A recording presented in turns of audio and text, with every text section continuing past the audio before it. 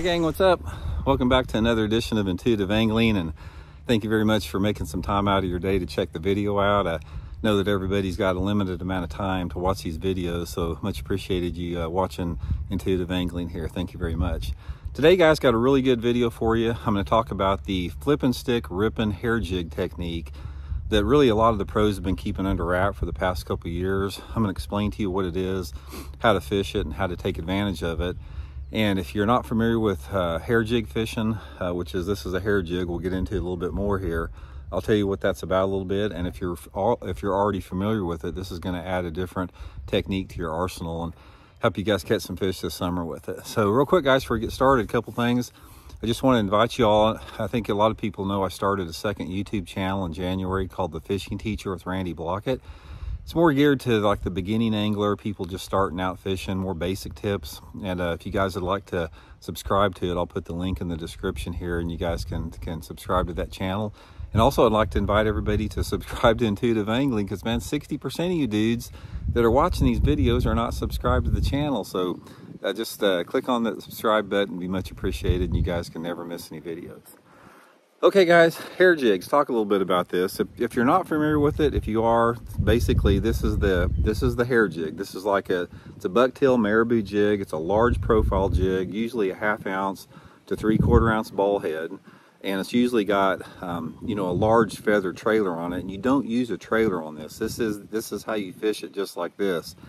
This has become a mainstay the last 5 or 6 years for offshore fishing in the summertime. Guys have just crushed it on this. And I'm going to say that probably the hair jig and the big swim bait have accounted for more summertime offshore fishing about any other bait out there, even more than like a crankbait or a football head jig.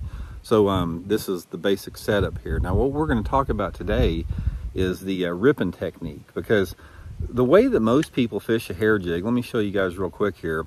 The traditional way that people fish the offshore hair jig is they cast it out there, they let it hit the bottom, and then they reel it up real quick, 5 or 6 cranks. So the bait will come 5 or 6 feet off the bottom and down like a little bit. But the flip and stick ripping deal is designed to generate a reaction strike with a more powerful surge from the upper end. So what you want to do here is take your flipping stick. Now, all my tackle is still over at my mother-in-law's house. I'm almost got the tackle room set up, so I've just got a metal rod here to show you. But the way you want to do it is make your cast out there.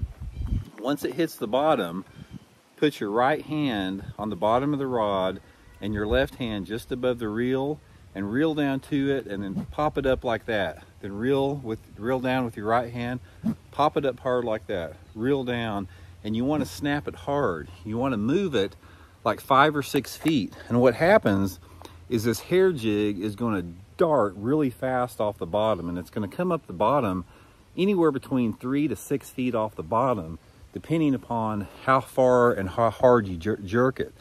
Now this is the key. This is the key to make it different, because here's the difference in it. It's like before, you know, when people were casting out there and they were just let it go to the bottom and they'd reel up like that, it would dart up off the bottom, but you don't have the speed that you can generate by putting your right hand on the bottom and your left hand above the reel and snapping that up like there. It's almost like popping, you know, one of those big flutter spoons off the bottom. It generates a reaction strike. Now, this is extremely important in the summertime during the times when the water's warmer, because a lot of times these school fish that you catch like on the ledges, off the deeper points, on deeper structure, that type of stuff, these are highly educated fish, because a lot of these offshore places, I don't care what lake you're fishing in, the GPS mapping technology and all the electronics, it makes these spots obvious. They're as obvious now as fishing some visible main lake points, so they get a lot of fishing pressure. But these fish will still use these places all summer long, but they're highly educated.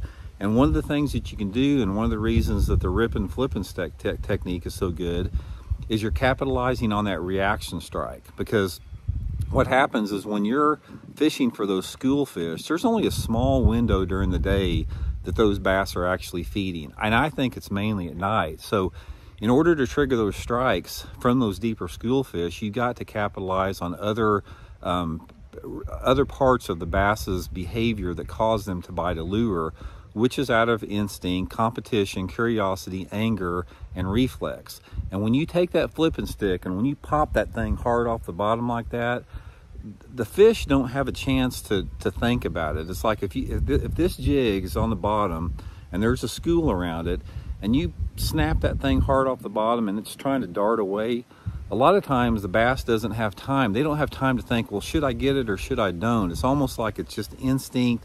It's an intuitive, primal aspect that's been with them for millions of years, and they just charge out there and get it.